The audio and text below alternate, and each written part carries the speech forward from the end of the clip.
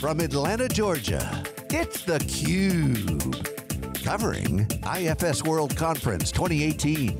Brought to you by IFS.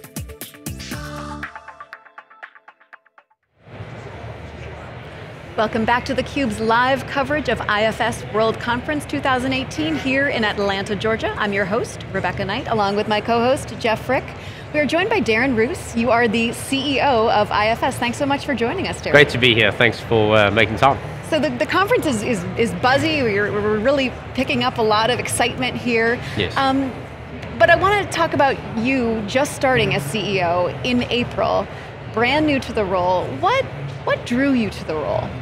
You know, as I did my due diligence on IFS, what you found was there was a customer base that was super engaged with what we were doing.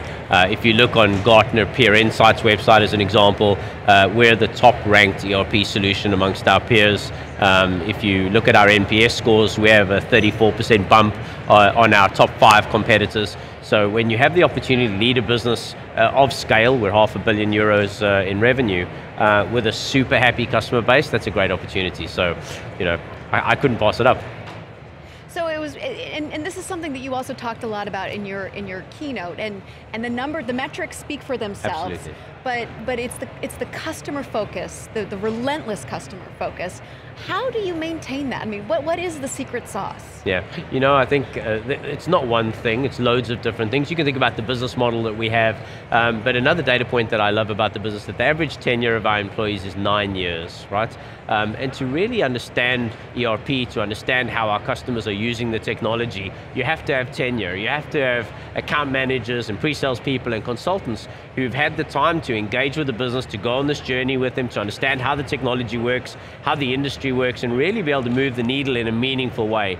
And you know, most of our peers just don't have that tenure. They're focused on other things, and I think that the fact that we're able to bring in young talents, like we saw Tyler on stage this morning talking about the technology, but with you know, great people like Amy on stage who have had great experience with our customers, that balance of tenure and experience and innovation is really how we've managed to drive those results. It's a really hard thing to maintain because they've got to feel engaged obviously with their customers and feel good about helping their customers, but they've also got to feel really good about the management and the company behind them that enables them to deliver the innovation, to be engaged, and to have that institutional knowledge. Because if you lose the institutional knowledge, both the customer's institutional knowledge as well as your own organization, it's really hard to replicate and expensive. Yeah, look, it's difficult to do, and the reality is it might be expensive to replace the people, but you can't replace the knowledge, right? You just can't do it. So, you know, we've been nominated as a great place to work for the last 9 years, I think it is. So, you know, the fact that we've been able to maintain that status,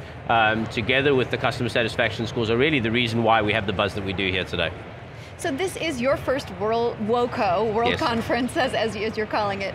What do you hope attendees come away with? Yeah, look, you know, we're not as big as some of our peers, and I think it's really important that our customers come away from this understanding that they've bought the best technology that there is in the market. And really, when we talk about the Gartner Peer Insights rankings, that's the validation for me. I'm not talking about, you know, some nebulous metric that I invented.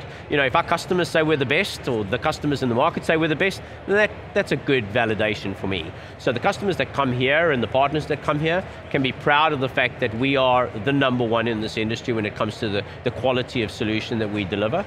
So that's one thing that I want them to know. And then another thing that is really unique about IFS is that we don't sell software, we sell an outcome. When we engage with a customer, they have a specific business benefit that they're wanting to derive, and we stick with them, we really partner with them to deliver that outcome. And again, I say that in a very meaningful way, because a very large proportion of our business are the services to implement our own software. So we work very closely with our ecosystem of partners in order to deliver it, but we're always on the hook to deliver that customer success too. So, you know, those two messages for me are, you have great technology, be confident in what you've bought, it's recognized as the best on the market, and know that IFS will always be in your corner. Good. I was just going to ask about the culture, because you also talked about that being one of the things that really drew you to IFS, yes. and the need for candor too. So how do you make sure that customers are telling you things, even sometimes things you don't necessarily yes. want to hear? Because you also made a point of saying that on stage. Come yes. up, talk to me, I want to hear it. Yeah, look, I think how you encourage that, and this is my leadership style, is not to become defensive and to show customers that when they give you that feedback, that you value it and you take action.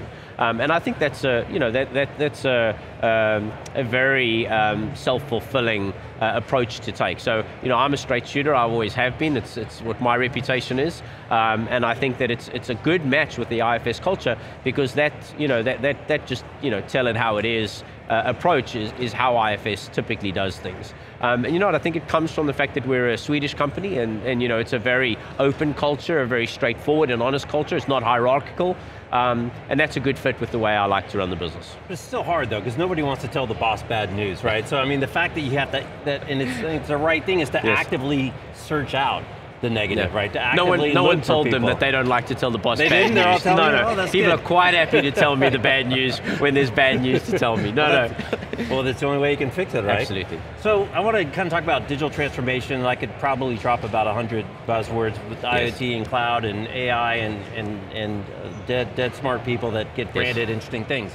But really, it comes down to something you talked about in the keynote, and that's getting closer to the customer, and getting close to the end user, whether that's you and your customers, or your customers and the consumers of their products. Yes. How do you see, I mean, is that really the essence of digital transformation? Is the enablement of getting closer to the end customer? I think that proximity to the customer is a major trend that we see, and whether it's through servitization of product, or whether it's through the example that I gave on stage this morning with just all companies, whether they're B2B or B2C, getting to know their customers better. I think it's a trend that we see. But really, the IFS philosophy is don't worry about the buzzword. Don't think about AI or about IoT or about any of these things. Think about the business problem. Think about the business pain that you're experiencing, and then let's figure out a way to leverage technology to solve that problem. When you have the business pain in mind, whether that's an inflated cost base, or whether you're trying to drive incremental revenue, trying to launch a new product, whatever it is,